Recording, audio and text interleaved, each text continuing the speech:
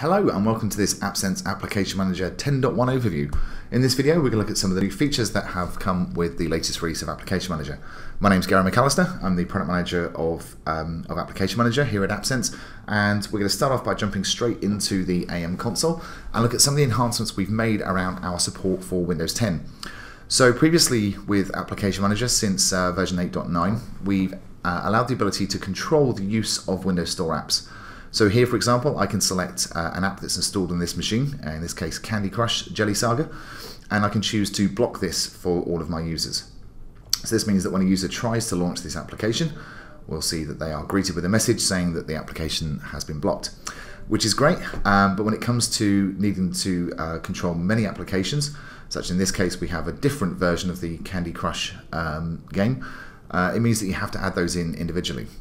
Well, with 10.1 we've added the ability to actually block the publisher rather than the individual apps. So if we don't want any applications running from this vendor, we can select the publisher themselves. In this case with Candy Crush it is king.com.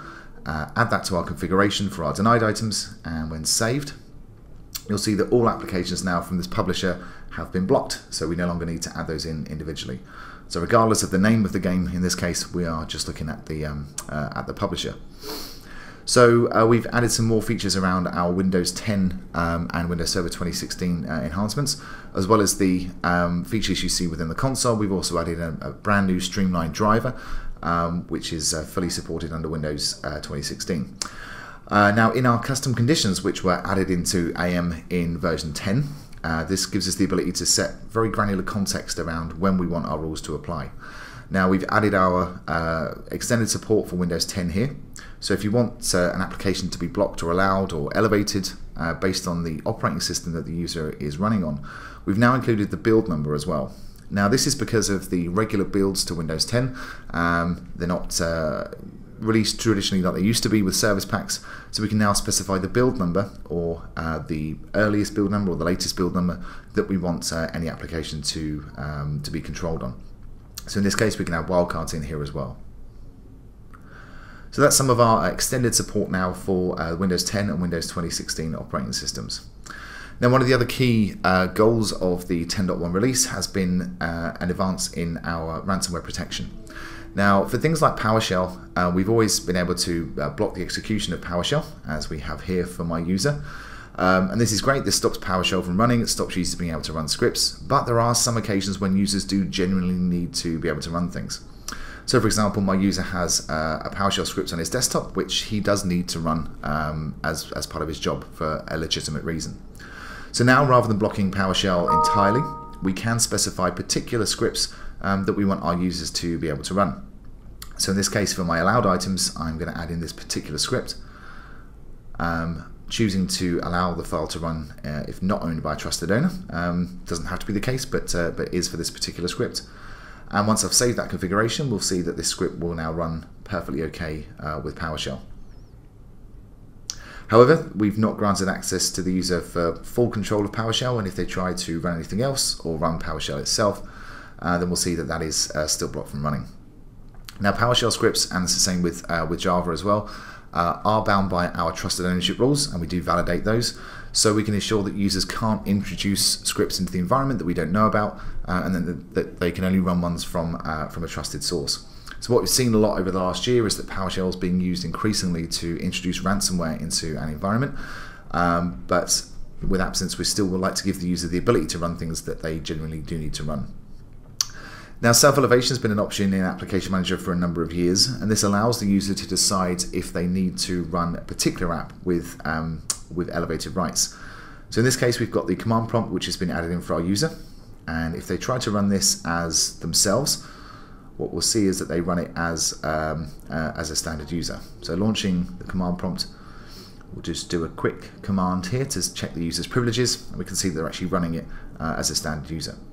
However, for this application we've given them the ability to run with admin rights. Now when they do this, they are prompted to add in a reason for this, and we can now see in the top left hand corner of that window that they're actually running this as an administrator, and they've got higher privileges there.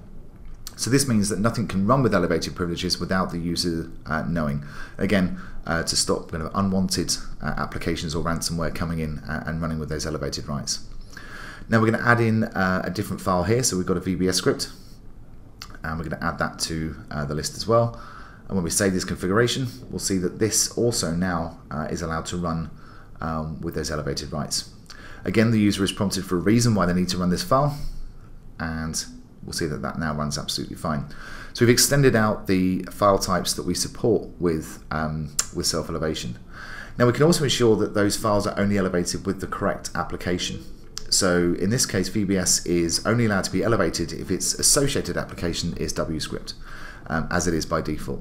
Now if I change that to just a random name, OK this, and then save this configuration again, what we'll see is that now the option isn't there for the user to run this with elevated rights because that file association has changed. So again, another step towards ensuring that no ransomware can sneak onto our machines without our users knowing so, but also giving them the ability to run what they need to run without kind of restricting them too much.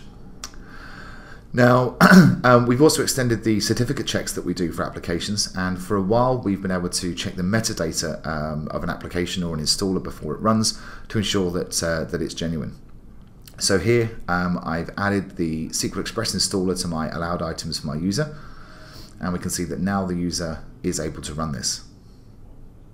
Now this is just going on the file path, which is not really the securest method. So previously we've been able to add in the metadata from that file, so things like the product name, company name, etc., just to make absolutely sure that this is the application that, that we want the user to run, and nothing has kind of hijacked this or taken its name or path.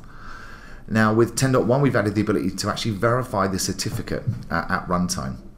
So we can check the verify options here, and there are a number of options that we can select to enforce. One of those being the expiry date. Now we can see that for the particular certificate which this installer is signed with, that the expiry date has actually passed.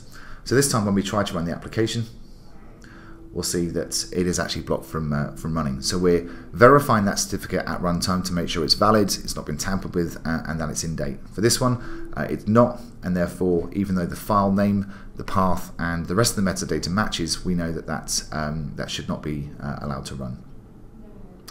One of the other ease of use features brought in 10.1 is the policy change request, which has been in Application Manager for a number of years. We've actually moved this to being per rule. So previously this was a global setting. If you wanted to enable the on-demand policy change request, you had to enable it for everybody. So now we're just doing this on a per rule basis, so you can have it turned on for some users and not for others. We still keep some of those settings global, so if you need to set the telephone number or the email address for your policy change requests, then those still will be managed at a config level. You can actually turn it on and off for individual users or groups. Another thing we've added to the ease of use area is our auditing. We've improved and enhanced the amount of data that we capture when we do capture our audits. So a lot more information in there now, which will help you with troubleshooting with your initial configuration.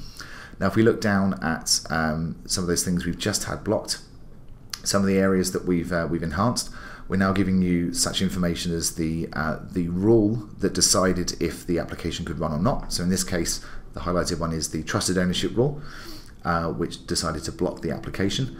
We can also see such things as the owner of the file. In this case, it is our local user. And here we can see the new event that the certificate was not in the validity period when it was verified. So by adding a lot more information into the audit logs, we make it much easier to troubleshoot and to set up your initial configuration. Now, one of the enhancements we've made in our protection area is to processes. Now, in 8.9 of Application Manager, we added in the system controls.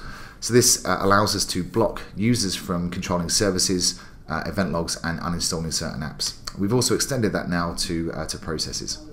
So we'll see here that my local user does not have the ability to end the Application Manager console process. However, we can add this to our configuration and decide if they are allowed to control that or not. So by the process termination option there, we can find the particular file, and if I go down to program files and find that within AppSense. So my standard user would not normally have rights to do this, but by adding this to my configuration, and again we can add the metadata here if we choose to, we can now ensure that my standard user has the rights of a local admin in this case to actually kill off that process. Now we're setting this here to allow the user, but it works equally well the other way around as well, so we can take an administrator and actually stop them from being able to kill off certain processes. That can be a local admin that we want to stop from stopping the AV service or anything like that at all. So for more information on AM 10.1, please visit appsense.com.